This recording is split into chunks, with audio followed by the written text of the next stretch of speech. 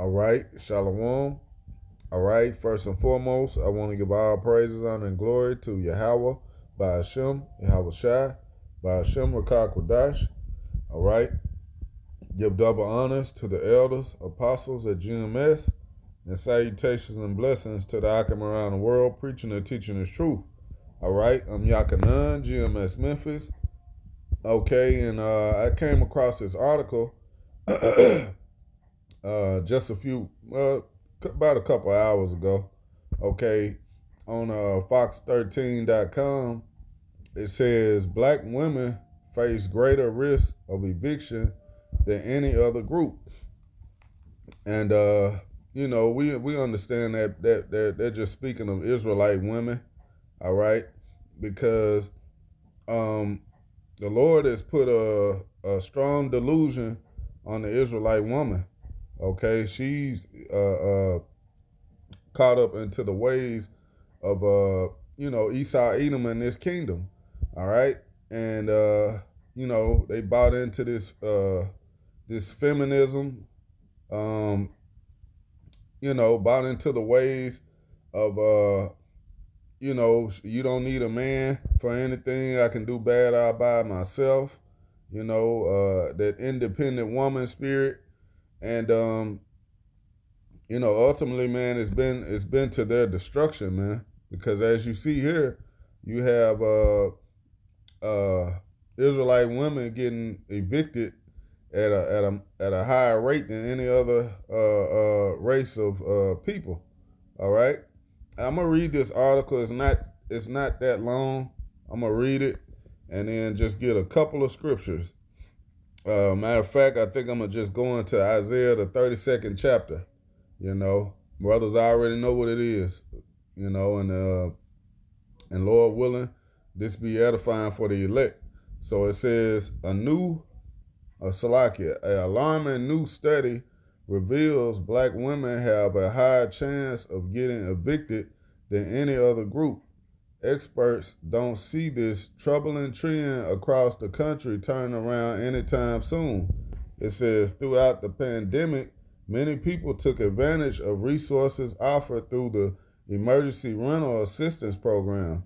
Data shows that 85% of those served were black women, Israelite women, all right, because they're taking full advantage of Esau handing out those benefits, and the results are not going into the Israelite woman's favor right now. They pushed all those unrighteous decrees of making sure the man couldn't be in the house to receive those benefits and things of that sort. And, it sounded good. Everything sounded all good. But, hey, as the devil is, man, he's going to eventually show his horns, man. And that's what a lot of these women are seeing now is that, these hard times are coming and things are getting bad out here, man. You got gas prices through the roof, okay? Food shortages. The food is raising up. The inflation is kicking in. And a lot of these women just can't handle it, man. Okay, but it says, where am I going to go? What am I going to do? How am I going to be able to get the money to stay here in my house? Joyce Smith, who is facing eviction, said. These thoughts ran through Smith's mind when we talked to her a year ago. She and her 2 kids were facing eviction. It's hard because as a mom, I want my children to have everything, said Smith. New data released by University of California, Berkeley reveals Smith was not alone. Black women face the highest risk of getting an eviction notice than any other group. It says the study revealed eviction notices are filed at twice the rate of white women nationally, and Shelby County is no exception. Data shows that 85% of people served through the Emergency Rental Assistance Program were black mothers between the ages of 29 and 35. And these are fairly young Israelite women. But that's around that the age that they're buying into the hype. All right. And it's, like I say, it's coming back to bite a lot of these women, you know, because one thing's for sure, man. If you had a man in that household, it would make things a lot easier, man. You know, a working man. I'll say that, a man that's working. You know, a Jake just not sitting around, you know, playing PlayStation and eating Funyuns, you know, but that's actually, you know, holding a job and you know, working. But hey, a lot of these women ran the men off, man. You know, but it says it's just a situation where these women are in a vulnerable situation, and oftentimes get relief in our court systems. Let me jump down a little bit because it's pretty much really that's the point, man. I'm not gonna read all this. It's the point. Let me just go ahead and get the scriptures. You see a lot of Israelite women are getting ready to get the boot, man. They're about to start getting evicted, man. You know, and that's due to, like I said, following the ways of Esau Edom, man, the serpent, following the serpent and his ways, man. Okay, that's ultimately leading our women right to the slaughterhouse, man. Because they're not gonna make it, man, if they don't repent and turn back, you know, and get under a man of the Lord, you know, bow down and come off of that high horse, you know, shake that pride. Then hey, they're not gonna make it, man. And this is Isaiah 32:2. It says, "And a man shall be as a hiding place from the wind, and a covered from the tempest, as rivers of water in a dry place, as a shadow of a great rock in a weary land." Right? And that man is going to be a man of Yahweh Shema Shai, man, a man of the Lord.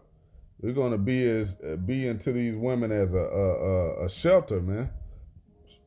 Matter of fact, I'm going to read it in the NLT. It says, "Each one will be like a shelter from the wind and a refuge from the storm, like streams of water in a desert and a shadow of a great rock in a parched land." Right? So, hey, that man is going to be that covering, that hedge, and that protection for a woman, you know? And women love comfort, man. They love being in a comfortable situation. So a woman is definitely going to be looking for a man that she feels can protect her, man. All right? And the only protection that's going to be had in the days and times to come is going to be for the men of the elect, man. You know, an elect man of Yahweh Shema Shai. He's going to have that hedge. He's going to have that mercy and that protection, man. And that's what women are going to be looking for. So that's why we say when Isaiah 4:1 kicks in, okay, women, we're not going to be worried about a woman, man, because we understand, hey, they're going to come. All we got to do is continue to push the word, man, and preach this truth, and, you know, let the Lord handle the rest, man. You're going to be, you know, beating women off of you with a stick, man. You're going to be running away from them in the days and times to come, man. And we see it right now. You know, you got women right now that can't even, you know, they're getting evicted, man. They can't even keep a roof over their head. Okay? So, yeah, let me get this, and that'll be it. This is Isaiah 32:9. It says, "Rise up, ye women that are at ease. Hear my voice, ye careless daughters. Give ear unto my speech." You know, I'm going to read in NLT also. It says, "Listen, you women who lie around at ease. Listen to me, you who are smug, who are so smug." Right? Because, hey, a lot of these women are at ease, man. They think everything is going to continue to go on the way it is, man. When we're letting you know, hey, you need to rise up. You need to wake up and come out of that strong delusion that Esau Edom has you under, or else it's going to be too late for you, man. And that's what we're telling all our people, man. But, hey, you women, you're going to catch it the hardest, man. Okay? Because a lot of the 2/3 are going to be women, man. You know, and that's just according to the numbers, man. There's more women than men. All right. It says, verse 10, many days and years shall ye be troubled, ye careless women, for the venture shall fail, the gathering shall not come. Tremble, ye women that are at ease, be troubled, ye careless ones, strip you and make you bare, and gird sackcloth upon your loins. Right, so hey, now's the time, man, for you women to snap out of it, man, and to come and start serving Yahweh Shema Shai in truth and sincerity. And the way you're gonna do that is getting in order, man, getting under a man of the Lord, all right, and playing your position, man.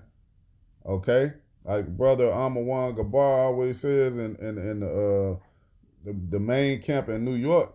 Hey, you need to be learning how to cook, reading cookbooks, things of that sort, man, to make yourself useful. You know, learn how to sew, learn how to cook, learn how to do things that are going to be beneficial, man, to a man. You know, in that day, do more than just be able to offer a man some box, man. You know, offer your body, because that's not gonna cut it, man.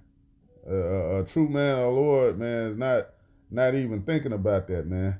You know, because hey, you're not his anyway. You're not, you know, if you want the first man to open that woman, man, it's used goods. You basically damaged goods, man. You know, so hey, bad times are coming upon the earth. And it's going to be especially bad for a lot of you women, man, you Israelite women, man, if you don't wake up and snap out of it, man. All right? But, hey, we understand it is what it is, man. It's all up to the Lord on who's going to make it and who's going to be delivered, you know. And to be honest, my focus is making it my damn self, man. I'm trying to be saved and delivered, man. Lord willing, I can be a part of that number. And I can save my family as well, man. You know, the hell with you women, man. I get my women on the other side, man. You know, but I'm gonna go ahead and close this lesson out. Lord willing, it was edifying for the elect. Once again, I want to give all praises, honor, and glory to Yahweh by Hashem, Yahweh Shai by Hashem Rakakwadash. Give double honors to the elders, apostles at GMS. Salutations and blessings to the elect. Shalom.